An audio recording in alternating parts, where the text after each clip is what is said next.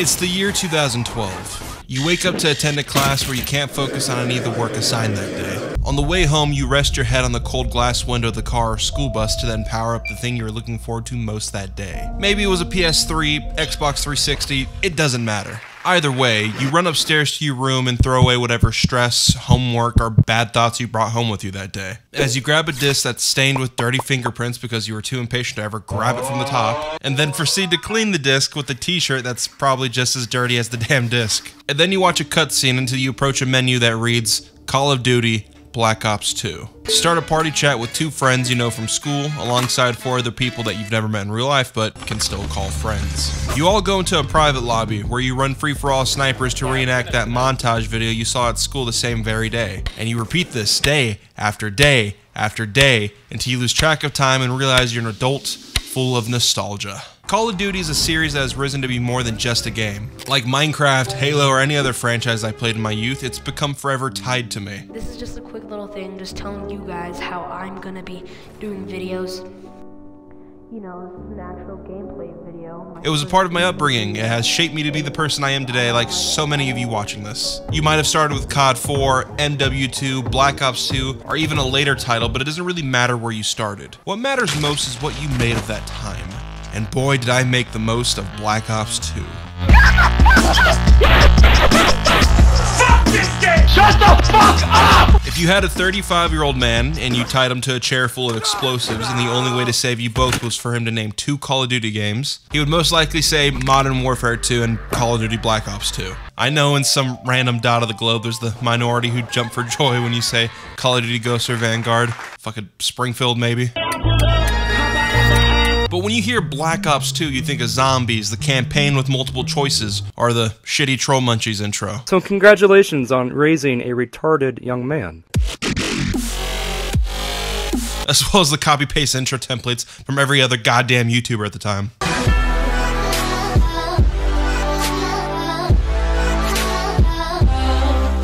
A lot has happened in culture since the release of Call of Duty Black Ops 2. The Queen croaked, we went through a global pandemic, I exist, and Kanye West went to war with the skinny tatted SNL man. Life changes drastically in 10 years. You see the title?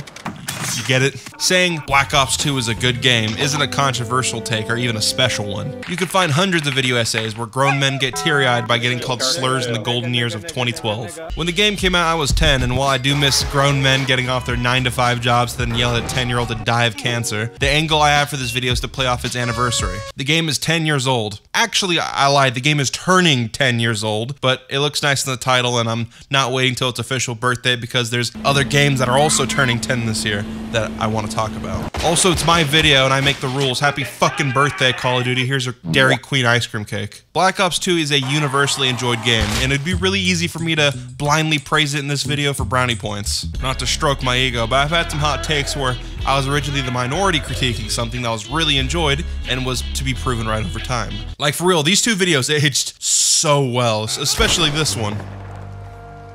He did the same joke about 3 times already. What I'm trying to say is I'm not blinded by brand loyalty and at times can be actually overly pessimistic. But in the case of Black Ops 2, it really makes me interested on how I want to tackle this video. All I have to say is how the game is perfect, and you would most likely trust whatever I say due to the game's reputation or your own fond nostalgia. I'm even a victim of this. Before making this video, I knew that it wouldn't be that hard to tackle the topic because of word of mouth over the years. Black Ops 2 is great, COD Ghost was not, and COD got worse and worse over the years. This isn't to discredit the game's validity. I haven't even begun to talk about the game yet, but it does really make me fascinated about the power of nostalgia. Call of Duty is a really good marker to track the change of opinions toward video games because of how mainstream the series is. In the modern landscape of gaming, we all fall victim to relieving criticism of older media that was once controversial due to the landscape getting way worse. When Modern Warfare 3 first launched, it originally had mixed reviews. But in the year 2022, after playing games like Vanguard, Cold War, or even Modern Warfare 2019, you could go back to play Modern Warfare 3 and completely dismiss all previous stances by accident due to the dramatic shift of quality over time. This happens a ton with other franchises. Halo Reach was once said to be the worst Halo game ever on its release, and since then Halo 4 took its place, then 5 took its place, and now Infinite sits as the worst Halo game currently. This is the most obnoxious thing I've ever experienced in my life. But I also find the same dilemma being present in the former. There's a lot of games that have great reputations and are extremely difficult to replay and might be a slight bit overrated. Be a sussy baka. A big offender of this are Bethesda games. Shit. Fallout 4 and 76 are worse than New Vegas and 3. Ninja maybe has some min. But replaying New Vegas 3 or even Skyrim in the year 2022 is exhausting. Fallout New Vegas stands out from the rest because of its lightning in a bottle premise, so its validity is justified, even though the game is extremely dated. Have some more chicken. But in the case of Fallout 3, it's also really dated and doesn't have that same lightning in a bottle magic that New Vegas has, making it quite limp. You'll pay for that. But if you ask the common person who played it when it first came out, they could possibly praise the game very highly when they haven't even replayed it from start to finish within the last decade, but are going off of nostalgia. Nostalgia is a powerful tool because it's 100% subjective. With my adult brain, I could rip apart Fallout 4 for multiple reasons and admit that it's an extremely flawed project, but back in my mind, there'll always be that memory of me getting the game for Christmas in 2015 and playing it throughout my entire winter break in my living room. Making a video like this is extremely scary. Black Ops 2 is very personal to me, and potentially popping that nostalgia bubble by examining it with hindsight can be a gamble. But fuck it, we ball. Here's Black Ops 2 10 years later. If you like this video, please share it on Twitter, Reddit, or any other landscape that's available to spread it around. Subscribe as well, it helps. Please. Shut the fuck up. In the modern climate of Gen Z humor, shouting Big Chungus and playing Breaking Bad memes can be funny to some. This was made by the official Buffalo Bills account. But there was a time period where that wasn't always the case. The best way to put a kid in the ER back in the day was to spam the hit marker sound effect 1,000,000 times while you made Doritos, Mountain Dew, and the infamous MLG logo spin in circles for 10 minutes. Sorry. I can't see! What the heck? My face is getting lit up with Before the times that I showed speed or streamers that cared a tiny bit about their appearance, there are only pale nerds who recorded their 720p 50 kill matches while going outside once a week to pick up their shipment of G Fuel. To then get into a midlife crisis where the only solution was to spam Grand Theft Auto tattoos while getting a decent haircut. In 2012, you didn't have many options of what content to make in the gaming sphere. You either had grown men screaming at Amnesia and Slenderman, or Minecraft creators making music video parodies. Black Ops 2 was the most played game in the world in 2012, and was universally enjoyed, making it a goldmine for content creators. Like I said, you had the nerds dropping gameplay going beast mode from their mom's basement. Woody's gamertag was playing the role of Master Oogway for the youth. The Vanoss crew was making fun content, trolling videos, zombie videos, trick-shotting, and actual fun esports ran rampant. MW2 was the start for digital creation on COD, but Black Ops 2 is where everyone began to make their big break and get some fucking dough. Content wasn't exhausting like it is now, and didn't change how the game played every other week. As of right now, Call of Duty content is no longer centered around being fun anymore, but instead centered around being overly competitive for business opportunities. His nose looks like a fucked up carrot. Well, first of all, it's a beak, fag shit. Instead of seeing videos by KY or Speedy having a good time in talkative lobbies, you are now instead spammed by boring, sweaty, try-hard battle royale creators like this girl, who's most likely cheating. I'm not trying to come off like an incel. I click Control V and they're fucking everywhere. But this person is the newest creator to blow up off their ego toward Warzone clips. Everyone today wants to be a streamer. So you have an oversaturation of neckbeards who get bloodshot red sweating in any game they play so they can get an audience or get recruited to an organization. And the sphere gets so saturated that it begins to bleed into casual lobbies within most games. Now every little asshole is running a meta of the most broken gun of the week while slide canceling and treating every match like a fucking tournament, hoping they can make a digital career out of their clips. Call of Duty has always had their sweats, I know that, but they aren't nearly as generic and desperate as the modern wave. Seeing somebody dick an entire team with an intervention or ballista was respectable, and if you had cool sniping montages, it wouldn't be that surprising to see FaZe in your gamer tag. Nowadays, you just need to play Fortnite or Valorant and you'll probably get in. The pro aspect of Call of Duty was always separate from the mainstream. And even now, it's not the pro aspect of Call of Duty bleeding, it's just the clip culture and wanting to put a show on every time you're live because it has objectively made people's careers. But in all honesty, who the hell's getting praised for being a professional COD player in the year 2022? The downfall of video games started when kids complained about people being good at the game. I remember when I was a kid and saw a prestige master in COD, I didn't tell him to take a shower or go outside. I sent that motherfucker a friend request. The water. No, you can't have chills right now. I've came to the conclusion that when it comes to content creation around Black Ops 2, it's not my nostalgia clouding my judgment at all. Someone getting a squad wipe in Warzone just doesn't compete with open voice chat lobbies in 2012 culture. YouTube was tiny in scale in comparison to today, and Twitch was almost non-existent. While Minecraft was on the come up for creators like Beijing Canadian, Stampy Longhead, and Captain Sparkles, the community for Call of Duty was thriving just as much. Before the Vanoss crew and other creators began to explode off of GTA and Gary's mod content, they revolutionized YouTube by just having fun in Black Ops 2. These videos were not just products of their time either. Each video had millions on top of millions of views and began to impact culture. You could go to school and say an inside joke from a video you watched the day before and someone would most likely understand the reference. Before this, content was either highlight clips or commentary let's plays. Yo, what up? It's your boy Rice flavored gum. You call me Brian. But creators like Vanoss and KY or Speedy were making full-on edited projects that you could still feel the ripple effect of to this day. Creators like Swagger Souls, Fitz, Tommy Edit, and Jay Schlatt get props for adding captions and funny editing to their videos. But when you go down the line of inspiration, it all goes back to someone getting inspired by someone who got inspired by these videos, who are most likely also inspired by someone. The ripple effect goes unnoticed and is often underappreciated. But like I said, you could still feel its effect to this day in some of your most enjoyed content creators. But the reason these videos are good boils down to one simple fact. These videos were just friends having fun playing a game they loved while making careers out of it. It was the spark that ended up setting these people up for life financially, revolutionizing a format that is still used to this day while entertaining millions, and it was done in Black Ops 2. And that's just this style of content. Like I said, you still have the zombie creators on the come up, trolling videos, and other pieces of content all done in Black Ops 2. This content was more impactful and memorable than any small streamer getting a quad kill on Rebirth Island ever will be. So it's not just nostalgia and being stuck in the past. Content was just better.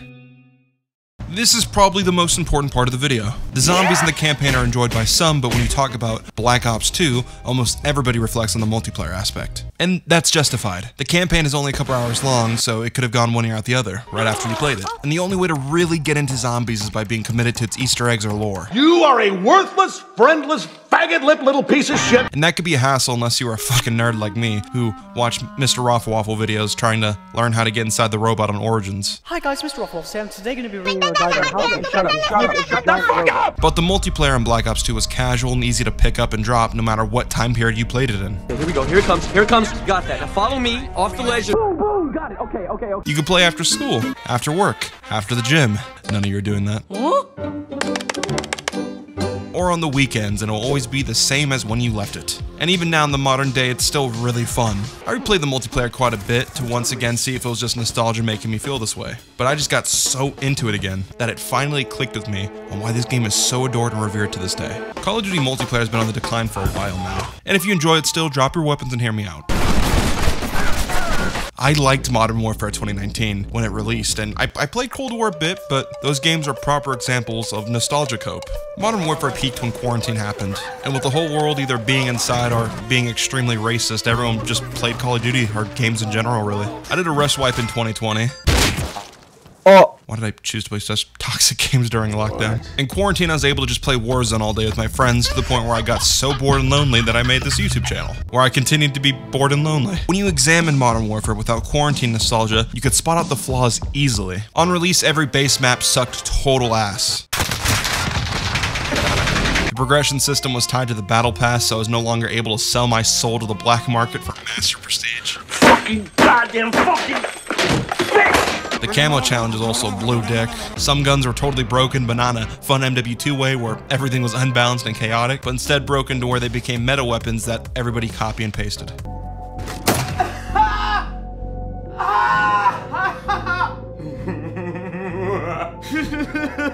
Fuck God. And after a while, the game got to a stable point, but that was because the only enjoyable maps were Shoe House and remakes from older games. And even then, the playstyles and spawns were fucking obnoxious to put up with. It's not getting any better either. The MW2 beta just wrapped, and when that game comes out, I'll be hanging from the ceiling within the first week. A lot of the same criticisms of Modern Warfare also apply to Cold War. The standout maps were from previous games as well. But as a base game, Cold War was half-baked due to it being crunched in a 6-month period to hit a deadline. Faster! While every other developer was delaying their games due to COVID. Chark was getting whipped like a slave to release a COD game so they could avoid Activision killing the developers' family members, while CD Projekt Red was drinking margaritas in the Bahamas since they threw in the towel 6 months before release. But it's okay though, they made an anime, so it all worked out in the end.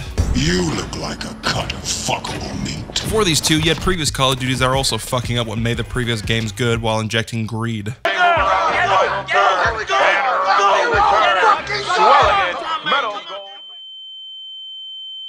Like, why is there still no map voting in the new MW2? And before you ask, I'm not gonna rip into Vanguard because I really cannot be bothered to play that game. Even then, I played it so little, but you'd have to take a shotgun to my fucking knees before you get me to play it ever again. But what made Black Ops 2 so fun was just how simple it was. You didn't have skill-based matchmaking that punished you for getting more than 4 kills. You were able to just run around and shooting whatever gun you wanted while also running at the same speed as everybody else. To get an advantage in the recent games, you had to damn near do a Street Fighter combo. Also, the sniping was improved from Black Ops 1. So you're able to quick scope your heart out and compile a montage to get only 10 views. Why would you do that? Shotguns are simple, SMGs were great for run and gun, and assault rifles, the AN-94.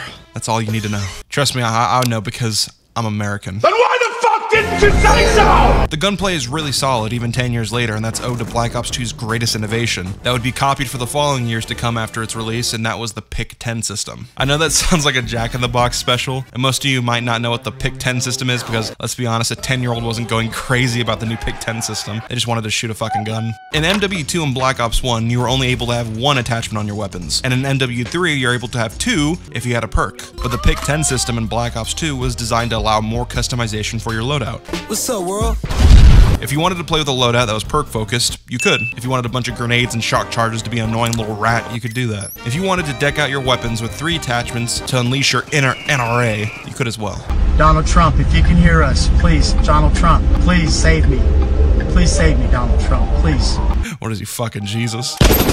The PIC-10 system was a massive step up from the loadout customizations within the 2 previous games. And while it might not be as advanced as the modern gunsmith now being copy-pasted in every fucking COD, it gave options for how you wanted to play the game. And this PIC-10 system flourished greatly within the amazing maps of Black Ops 2. The game launched with 14 base maps and some good DLC maps if you were willing to pay for them. Look, it's 2022. You think I'm gonna pay for 10-year-old maps?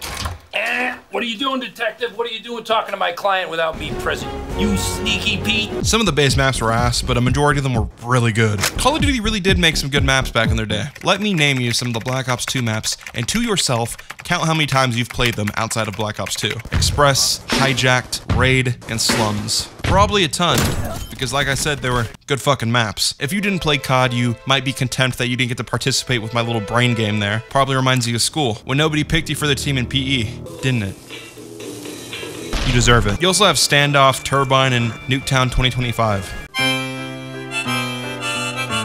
Which is more of a tradition than a remake, so I give it a pass. The design of Black Ops 2 maps were small and dynamic, encouraging people to not camp like COD 2019 or the most recent MW2. And this was because the map design didn't award that playstyle as much as other titles. And while a lot of them still followed the simple 3-lane pattern, they still had unique architecture that allowed flanks and alternative routes. Another reason to not camp is because getting kills wasn't the only way to achieve a missile that comes out of the sky. Obama. The kill streak system was changed to the score streak system, so you could also get points by playing the objective and assisting teammates alongside getting kills in a match. Doesn't matter for me personally. I bought a gaming mouse and a gaming keyboard, so I'm obligated to be good at video games, right?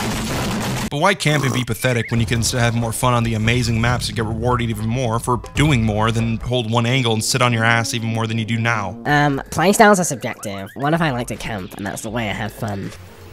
Fuck you. But yeah, I liked Black Ops 2's multiplayer. Playing double XP weekends, hardpoint for the first time, getting gold and diamond weapons instead of generic woodland and snow camos. I don't know why Modern Warfare was so obsessed with these fucking basic ass shit. Stomping on Christmas noobs, playing in custom lobbies, it's all very nostalgic. Black Ops 2 multiplayer isn't my favorite by design. That would still be MW2 due to it being total chaos, but it's my second favorite because of its environment as well as its care toward the players in comparison to today's Call of Duties.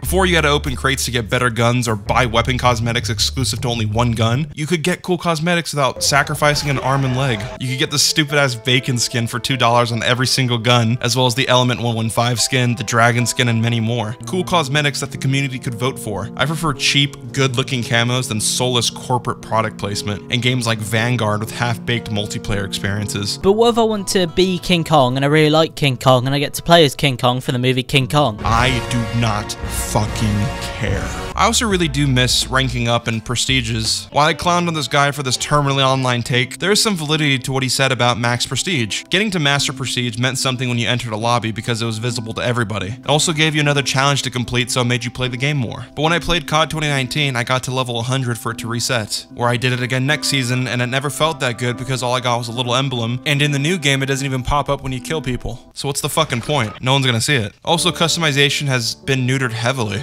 In Black Ops 2, you can make your own funny little emblem cards, no matter how vulgar they were, and you weren't even able to do this in Cold War. Black Ops 2 was simple. It was a simple, better game, and it most likely won't ever get this good again. But if you played it in its prime, I'm happy for you. You could still replay it now, but it's just not the same as back then. But don't forget about those memories, and if you ever feel nostalgic, go watch some old videos and remember those good times. No matter what age you were, what financial place you were in, and what lifestyle you lived, when you put on that headset, you were not just yourself, but instead the gamer tag you chose, as you got to escape in a world of fun. Jesus fucking Christ.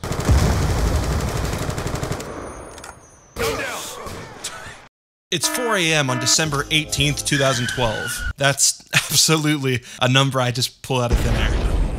The members of the core friend group are either asleep or grinding for legendary weapons in Borderlands 2 like the degenerates they are. So instead of caving to terminal boredom, you man the fuck up and load into Tranzit by yourself.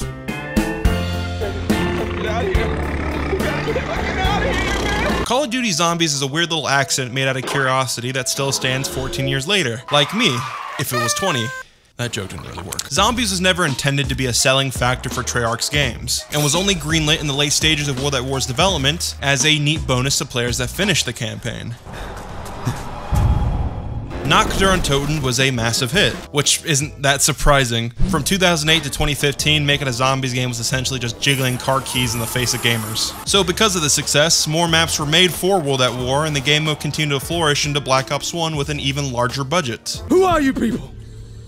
What do you want from me? Kino der Toten and the DLC maps, despite being controversial, were so loved and enjoyed that a whole designated team was made for the Zombies game mode going into the development for Black Ops 2, with Jimmy Zielinski being the game's design director. Earlier I mentioned how the game's marketing built insane hype for Tranzit, but now we're at the part of the video where I need to address Tranzit itself. Tranzit is the largest example of popping said nostalgia bubble that I explained about in the intro, but I also have a large amount of empathy for the game designers of Tranzit. As much as Tranzit has its faults, I will always respect when a studio tries to think outside of the box and fails, way more than when a studio tries to play it really safe and ends up being uninspired or underwhelming. Fuck yeah! Black Ops 4 reinvented Mob of the Dead but worse. Nuketown Zombies, slightly better but still shit. 5 but worse, and Call of the Dead but worse. I said reinvented. Reinvented. I need to reiterate that because don't be misunderstood. The remasters in Black Ops 3 with Zombie Chronicles, mwah. And if you didn't play zombies, just trust me. And if you really are that desperate for content, go watch some zombie creators. Fuckers are pretty much zombies themselves living off of scraps. Look, Pim, I know it's our job to help this guy and everything, but I think this guy's a lost cause. Tranzit had overly ambitious ideas while also having tight deadlines as well as console limitations. Treyarch originally had a lot of hope for Tranzit's development process, and if all the original concepts were able to work, it could have been one of the best zombie maps ever made. But like I said, Tranzit was so big and ambitious that the engine literally wouldn't have been able to run it. Weak my ass. So because of this, the map is littered with gross fog to shrink your point of view so the game could render textures. Also, the denizens were put in to disencourage you from exploring the map, while also slowing you down so the game could have a buffer to once again render new areas without crashing. So, with that being said, 10 years later, Tranzit in its release date still sucks ass. The bus is flawed and the player has no control of it. The areas are barren and are often better played standalone instead of within Tranzit. Like, town could actually be fun on its own when not played in Tranzit. And while the map was the debut for buildable items, it was still flawed due to the turbine being essential for the map while only being able to carry one item at a time. Also, 2 of the craftable items were pointless. While we're at it, the turbine mechanic sucked. The wonder weapon had to be crafted and it broke if you use it too much, making you have to go all over the map to make it again. The boss sucked, the pack-a-punch process sucked, the fog and lava were annoying. Okay, I see I'm starting to lose some of you with over-specifics. You get the point, Tranzit really fucking sucked. But I still like it. The chaos element of Tranzit is definitely the most entertaining part of it. As Mike Wazowski from the hit film Monsters Incorporated once said, "It's out of our hands." If this is some kind of practical joke, it's not funny. The map can be unpredictable and confusing, letting you know that you are playing something chaotically flawed. I have a lot of memories of shit hitting the fan or panicking because nothing ever went smooth. Oh no. We're gonna talk to you idiot! You fucking idiot! So I could say that I like Tranzit as a kid, but that's only because I had fun with friends time to time when I was a kid. יש לך RPG.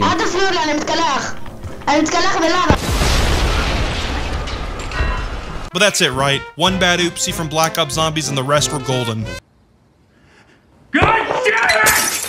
God fucking damn it! I hate Die Rise. I hate it. I hate it. I fucking hate it. Tranzit's ambitious plans falling short in development panic made it stand out as a total shit show. And regardless of quality, a shit show could be really fun. Die Rise does something worse. It's boring. And I'd rather have chaotic and confusing than bland and forgettable. Wait. No, that's me. The elevators were annoying because you couldn't control them unless you had a one-use item, the closed spaces were obnoxious, and the map's art style was ugly. But it had good wall buys and the sliquifier was nice. That's an understatement. It was really nice, actually. It had personality, shooting deadly soap on the floor, making all the zombies slip and slide over the damn place. What a wacky, out-the-box fun gun. Can't be said for this snooze fest of a map. I know I'm rushing, I just don't want to talk about Die Rise anymore. Fuck Die Rise, all my homies hate Die Rise. Now let's praise Mob of the Dead. You forgot about this map. God fucking damn it! Nuketown Zombies was given to Season Pass holders. Not Battle Pass, Season Pass. What the hell was that? Nuketown was a bonus map that was small and had zombies in the map Nuketown. That's it. It's the same as Town pretty much. Not a full map, but a fun area if you wanted to go high rounds. I don't hate Nuketown Zombies, but there's not much to be said about it. And I'd rather use my time to praise the other 3 maps for the rest of the zombie segment. Get the fuck out of my sight before I demolish you. Now, as I was saying, Mob of the Dead is one of the greatest zombie maps ever made, and was the most crucial for the zombies game mode. Before Mob of the Dead, you had Tranzit, Die Rise, and Nuketown Zombies. In comparison to World at War and Black Ops 1, Black Ops 2 was a laughingstock, because these maps were mid as hell. Some were already not satisfied with Black Ops 1's DLC maps, so then to dive into 3 stinker-ass maps that failed to meet expectations, some were getting ready to jump off the fucking ship. People were losing hope with zombies, and were getting nostalgic about the old simplistic map structures. Jimmy Zielinski was the leader for the past 2 projects, but a new lead was assigned to Mob of the Dead, and his name was Jason Blundell. I'm the Lizard King. He was originally a campaign design director, but took on 2 maps for Black Ops 2. And to say he knocked it out of the park is an understatement. Mob of the Dead is a linear, self-contained story that originally had no connections to any larger picture besides its own. But before we talk about the map, let's talk about its atmosphere. Nowadays, if you talk about Alcatraz, you'll get a correction from an idiot 14-year-old kid. Actually, it's Rebirth Island? Yeah, fuck you, kid. Alcatraz is a historical prison in San Francisco, notorious for holding high-profile mobsters, including the most infamous Al Capone. It's also stated to be impossible to escape from, due to it being a rock in the middle of the ocean. So if an inmate breaks out, they have to swim for freedom, meaning they would either drown or freeze to death. An escape attempt was made, but the 3 inmates either died in the water, or escaped successfully to then never be heard or seen from again. The game designers visited the now closed prison to take notes and photos so that they could be accurate for the level design. But while Alcatraz is a cool concept for a map, we've had other Call of Duty maps with great concepts like zombies bringing down the Titanic, where you play on the literal Titanic. But the map wasn't executed well, and it was mainly due to its lack of impressive atmosphere. The main crew of Mob of the Dead are all played by actors who depicted famous mobsters in movies or television shows. The recently passed Ray Liotta, popular from Goodfellas, played the intimidating Billy Handsome. Chaz Palminteri, from A Bronx Tale, played Salvatore De Luca. Michael Madsen, from Reservoir Dogs, played Michael Finn O'Leary. And Joe Pantoliano, who played Ralphie in The Sopranos, plays Albert Arlington, aka The Weasel. Stupid motherfucker, how fucking dare you! The Titanic map Voyage of Despair had a messy plot with forgettable characters that didn't play into the map's theme. And while I like the original crew of zombies, they don't really fit into the Mob of the Dead's theme either. Some of the best characters in zombies are one-off characters that were made to fit the atmosphere of whatever map they're in. The only other map to encapsulate this feeling just as well as Mob of the Dead was Shadows of Evil, which was also made by Jason Blundell for Black Ops 3. The 4 characters that you play in that game fit right into the map's gorgeous setting to encapsulate the time period. But that's Black Ops 3, I'm getting ahead of myself. Mob of the Dead's characters are amazing.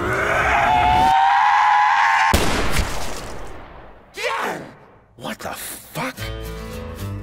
It makes sense why they chose the cast they did, because they're all supposed to be shitty prison inmates. And what better people to represent that than mobsters played by actors who played iconic mobsters? Everything you need to know about these people is set up in the map's amazing intro. You meet the cast one by one, showing that they're all deceptive criminals, talking with the security guard Ferguson in a friendly manner, knowing that his death is imminent for their escape. Ain't that swell? Feeling no emotion and working in their own self-interest. James Gandolfini, the actor who played Tony Soprano, died 2 months after this map came out, and that's my main criticism. What is it, my fault? You're twice as likely to be robbed by a black? What a fucking waste on Treyarch's part. Like, imagine if you got to heavily breathe around Alcatraz while you go into bloodlust for rigatoni. The whole premise of Mob of the Dead is that the main characters are stuck in a purgatory cycle due to the selfish and deceptive natures within them, living and dying again and again until they break that cycle from previous actions done on the map. And in the intro, you have the characters leaving each other for dead. Left 4 Dead reference. Shut up, you goddamn bird! For all of them to die and have to repeat the cycle again. Also, somehow their revolvers got extended mags. They fucking shoot 20 shots before dying. I don't know. And when you start playing Mob of the Dead, you feel the atmosphere instantly. Candles, blood splatter, and hanging bodies everywhere, while the prison is destroyed and on fire. Look at the mystery box, for fuck's sake. It's so cool. And the level design bleeds right into the atmosphere. Mob of the Dead fixed everything bad about Tranzit. A closed-off map with fun areas and good buildable items. A great wonder weapon that could be upgraded. No more shitty turbine to progress. Instead, you have the afterlife mechanic that could also be used as infinite quick revive. Electric cherry was introduced. No more bank that made the game a fucking cakewalk. A good Easter egg. A good pack-a-punch system. A great boss character. Fun weapons. Feeding the dogs for the Hell's Retriever. I know I'm nerding the fuck out, but Mob of the Dead is my personal favorite zombie map. And it fixed every single fuck-up from Die Rise and Tranzit, while having personality alongside just being fun. I know Black Ops 2 had a rough-ass start, but what a redemption. And with that, we go to Buried. Is Buried better than Mob of the Dead? Absolutely fucking not. But is Buried the best map of the Victus crew? Yeah. And if you're not a freak, but instead of average Joe, the Victus crew is the one with the hot cowgirl and the homeless guy. I smell a plan coming together. Let's be honest, it's not that hard to be the best of Victus when your 2 previous maps were Tranzit and Die Rise. Buried is a fun map with a pretty atmosphere of a buried western Red Dead Redemption-like town under a mining facility, and is a very casual map that introduces new mechanics that aren't too complicated, and is honestly just a good old time. You have 2 new wonder weapons, the Paralyzer, which is a redemption to the jet gun, and can be used to fly around the map and kill zombies with infinite ammo, and the other wonder weapon, which is the Ray Gun Mark II, which is an improvement to the original Ray Gun, and was put into the rest of the other zombie maps. You also had cool gimmick stuff like the chalk system, which allowed you to put whatever wall guns in whatever area you wanted them to be in. You also had Leroy, who was some hillbilly guy that was essential to the map's progression. Voltrade was cool as well. The map was easy and fun. It was a nice atmospheric time, and I enjoyed it. But now let's talk about Origins. Some state that Origins is the best zombie map ever, and I understand why completely. Origins brought back the original zombie crew and was the debut to the story of Black Ops 3, which some considered to be the peak of zombies. The map Origins was once again made by Jason Blundell, since Jimmy Zielinski was either swimming with the fishes or burning in hell somewhere. Okay, that was kind of mean. He's not fucking dead, he's just not making zombies anymore. Origins followed everything that made Mob of the Dead good and applied it to this map as well. A great cinematic intro that introduces all the characters, an amazing atmosphere of a World War I battle. Like the skybox alone and 100-foot robots can be enough, but you have trenches, muddy areas, and cool temple shit. The map's wonder weapons were 4 elemental staffs that the player could build. The Panzer was the map's boss, and he was also pretty cool and had a part that was essential to build one of the staffs. Origins to some could be a complex map on the surface, but when you get into the swing of things, it flowed greatly. Also, it had one of the most controversial Easter egg cutscenes ever, which had people believe that the whole zombie storyline was just a board game until the release of Black Ops 3. You don't even know how to play properly. Girls don't know enough about zombies. No. Origins was such a unique map, and where I liked a lot of the aesthetic design of Mob of the Dead, I really liked the layout of Origins. Areas were wider, giving you space to move, and the map was quite big while not being annoying like Tranzit, but more free and open to explore. It encourages you to explore the area you're in and go around the map since you literally need to in order to progress with the new generator alternative to turn on the power. I had countless nights where I would just stay up till 4 in the morning looking up how to upgrade the ice staff while me and my best friend would discuss what the hell Agartha was. We didn't really fucking know what we were talking about, but it was just fun to discuss the lore at the time. Is it possible to be that? It's nonsense. Yeah. It's just not real. Origins was just a great send-off to a zombies experience that had such a rocky start, and it was so strong that it created the best zombie era in the following game, while also tying a little ribbon to the chaotic rollout of Black Ops 2 zombie DLC maps. Overall, Zombie had its ups and downs, yet we all continued to run trains, complete Easter eggs, and get annoyed when we went down and never take accountability for our actions. So for that, chaotic as it was, I always loved Black Ops 2 Zombies. I'll go back and play the maps or play the remastered versions within Black Ops 3. Black Ops 2's campaign is interesting when you look at how people perceive it. Multiple choices. If I shoot you, you're in the clan. a really good villain, cutscenes, and over-the-top missions. I recently finished the 3 Modern Warfare campaigns as well as the Black Ops 1 campaign, and hot take, I honestly prefer those campaigns to Black Ops 2. Today we all have the benefit of hindsight, and I'm not gonna lie about the campaign being the best in the series, even though some people might believe that. And I'm not gonna say that it's a perfect standalone campaign either. In 2013, The Last of Us came out, which was a single-player experience full of immersion, good writing, and beautiful set pieces. This is Black Ops 2. Is it an unfair comparison? Absolutely, so stop doing it. It's not fucking Red Dead 2, it's not these thingies, stop putting it up here. Black Ops 2's campaign isn't a Picasso painting and some of you hold it way too highly. It's a fun action movie with the same cheesy, over-the-top action shit that you could find within any action movie. Some of the sets are stiff and repetitive, the choices aren't as meaningful as they might have seemed in 2012, and the AI at times can be fucking brain dead. But I don't give a shit, in all honesty. It was goofy and action-packed. When I play Black Ops, I want to ride a horse with a gun, take over a robot, glide like a squirrel, and go on a rampage. And if I really wanted a God of War experience, I'd go play God of War. This is Call of Duty. It's an experience that only lasts a couple of hours. The funny thing is, though, is I'm saying that Black Ops 2 isn't good as, like, these real story games that are made strictly for single-player experiences. Like, after Black Ops 2, you got some really shitty campaigns. Kiss my ass! So, I don't want to take this one for granted. The game is a revenge story from all sides. There's twists and turns from the past and present, and you have to play between the past and present from the perspective of Alex Mason and his son David Mason. And that's why this campaign isn't as good as some of the other ones, including Black Ops 1. I think I'm scared, sir. Hello. David Mason is really fucking boring. Harper's a fun sidekick because it's Michael Rooker, and Michael Rooker is just awesome. I'm Mary Poppins, y'all! But the futuristic segments are trumped by the flashbacks where you get to play as Alex Mason and Woods. Menendez is also a good villain. I don't want to skim over him. He's more complex than any other Call of Duty villain. To be fair though, it really isn't that hard to outdo them. Okay. He ties right into the story and is the reason why the campaign is talked about so much today. He has gripes with characters, he has history with characters, and he's tied directly to every character. I know I'm not saying much about the COD campaign, I don't just think there's that much to say. Overall, I enjoy the Black Ops 2 campaign as a fun action movie. I still prefer Black Ops 1 in the realism aspect. Having real-world figures and the whole plot with the numbers and stuff, it was really good. I also still prefer the 3 Modern Warfare campaigns. It sounds like I'm discrediting Black Ops 2's campaign. Go play it if you have time. It's a fun time waster game that you don't have to pay too much attention and you can just enjoy what's going on. And it's still better than some of the shit that came out after. So, you did it. You made it through the old days of YouTube, the fun multiplayer, and the over-the-top campaign and controversial zombies. You also got to see my childhood from my perspective for a little over half an hour. And before you go on with the rest of your day, I want to touch on a word that you've heard multiple times throughout this video, and that's nostalgia. A question I've thought about even before scripting this video that I now want to present to you with is, if a game of the exact same quality of Black Ops 2 released today, would you still like Black Ops 2 more? While making this video, I'm a 20-year-old man who has graduated from high school, done taxes, found love, made friends, lost friends, gone to college, dropped out of college, and is now chasing a passion project while dealing with doubt, insecurity, success, failure, and thousands of stresses that we have to deal with every day in this little game we call life. And in 2012, I was a 10-year-old kid. A kid who would never have thought we would have gotten 100K on YouTube. A kid who would have never thought we would have gone through the character arc that we did. A kid who didn't know what was yet to come. But what he did know was that hours of fun,